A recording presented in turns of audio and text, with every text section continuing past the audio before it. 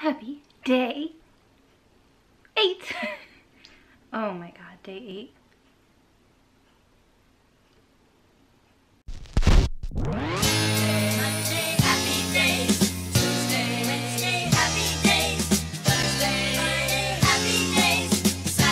And the door fell off. And of course it has to happen right when we're switching landlords, so I don't know who to call. And this is like the 3rd time it's happened, so nice. Mushroom pizza! During dinner tonight, we are going to watch Gone Girl because I need to pick up tips on how to be a wife. And I've heard it's a very good romance movie that will instruct me how to, you know, have a successful marriage. I mean, they stay together in the end, right? So, it's spoiler, sorry.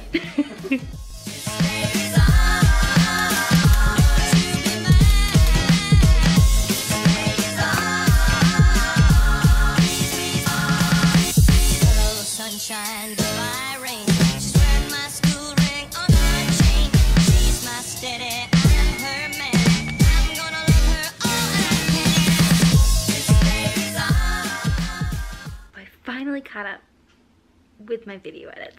Haha, fooled you. I finally just finished editing yesterday's video, which means I'm officially caught up because then tomorrow morning I'll edit today's video. But it feels so good, and now I feel like I can actually focus on my writing again. And I know that that's probably counterintuitive or backwards, that I was spending more time doing this than doing my writing or worrying about catching up filming versus catching up writing, but I love YouTube too, and I felt I can catch up on my writing anytime, but to have my videos be too far behind is just not enjoyable to watch, so that's why I prioritize this ahead of that. But tomorrow is going to be a very exciting day. Okay, so I've been kind of keeping a secret, and it's the reason that I've also been busy in the evenings because I've been preparing for this secret. I think I'll tell you tomorrow because I don't want to get ahead of myself just in case it doesn't happen. I mean, I don't know why it wouldn't happen, but I don't know. Whenever I get something really exciting that happens or some really good news, I'm so afraid it's going to be taken away. That's really like morbid to say, but I'm so excited to share with you guys after it happens. And I'm also going to the hair salon tomorrow because I used to have red hair all throughout college, and most of my friends in college know me as a redhead, so I really missed it. I first started dyeing my hair red in high school. Not like ginger red, but just red enough that you can tell it has red tints. Naturally, I have 0 red tint in my hair. What you saw last year, the brown, that was my natural color. I was growing it out for the first time since junior year of high school. And now it's like a blonde, which is lovely. And I spent a lot of money making it blonde, but I just miss the red. I thought I wouldn't miss it this much, but I love having red hair in the winter time.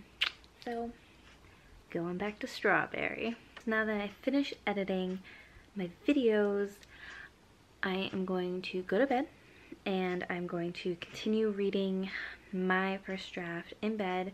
Hopefully I can put in a good hour tonight, so then I will have a better word count update at the end of this clip. You know better than I do because I don't know what it is yet. And then tomorrow is the exciting thing, and basically a crazy catch-up day.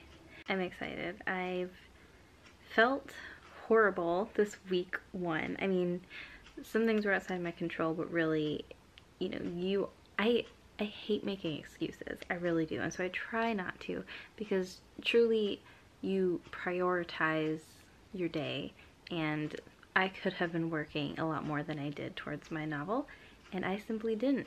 And one thing I have definitely failed at this year was sitting down, and I even mentioned it in my tips video, but just sitting down and creating an actual plan of when I'm going to be working on my story, what I'm going to be doing every day.